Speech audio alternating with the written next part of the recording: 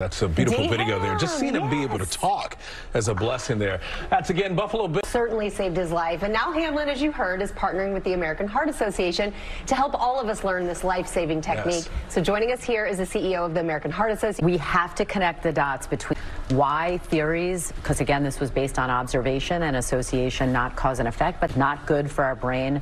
And again, everyone is exposed. Dr. Jen, thanks. We'll be right back.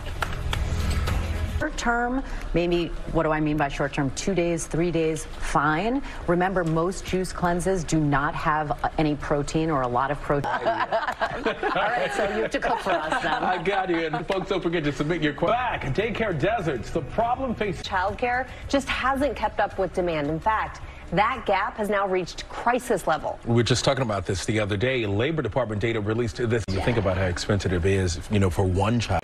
Our thanks to Morgan Norwood for that amazing report. All right, so to come, it is Faith Friday here on GMA3.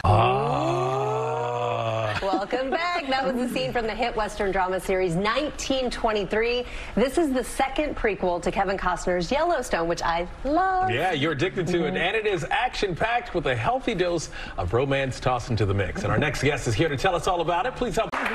And a reminder, all new episodes of 1923 will resume this Sunday on Paramount Plus, ahead of the season finale on February 26th. Again, the best of luck. That is what you need to know for this week. Thanks for joining us. I'm DeMarco Morgan. And I'm Rhiannon.